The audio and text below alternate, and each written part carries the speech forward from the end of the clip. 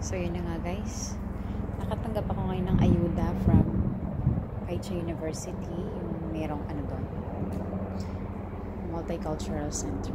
Ayan siya. So 2 bags, 3 kilos na karne, and then hindi ko pa alam kung anong meron dyan sa isang box. Siguro hindi ko rin alam. Ayan. So enjoy. Thank you so much Korea government for all the supports na ganitong bigay.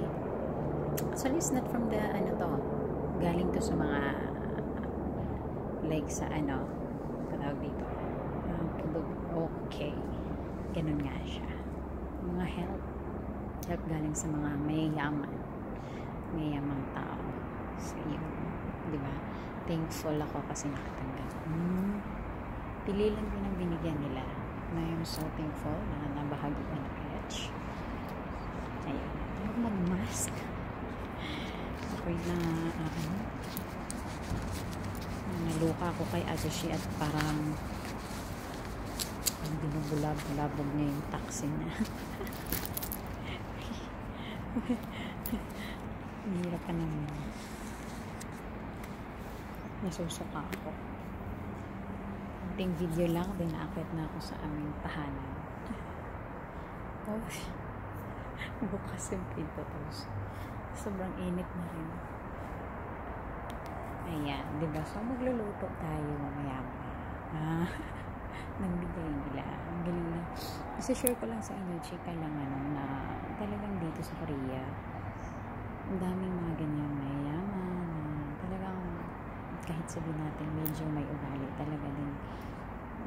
Siyempre hindi natin may iwasan na mayayaman, medyo may ugali talaga sila, pero yung puso nila sa pagtulong nandun talaga. Marami sila dito mga volunteers group, mga ganun, madami sila yung ganun, kasi nga gusto nila yung tumulong kahit hirap na sila sa atin kapag may pera ang ano, gusto mag-rest muna, ganyan. Dito hindi, tingin mo wala mga pera mo na yan, meron, kaya lang gusto nila go pa rin, hanap buhay pa rin para pagdating ng panahon na may tutulungan, makakatulong sila. Ganyan mostly ang ginagawa nila. So hindi, that's not the first time na nakatanggap ako ng ganito, mga ayuda, whatever.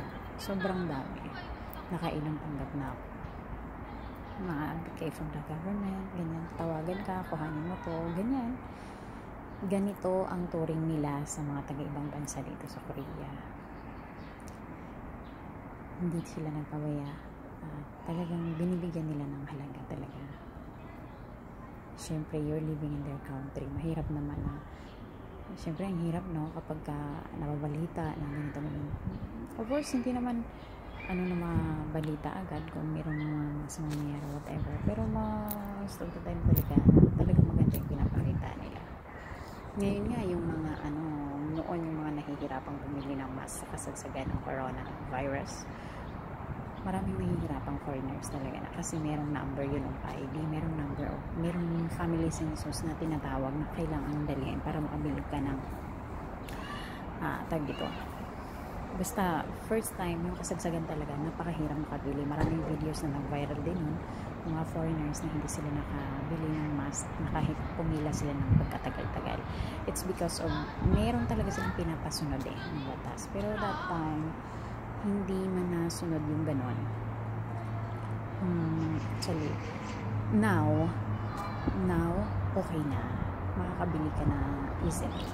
Then marami na rin mga gumagawa ng mask para ibigay nila doon sa mga multicultural center or for foreigners.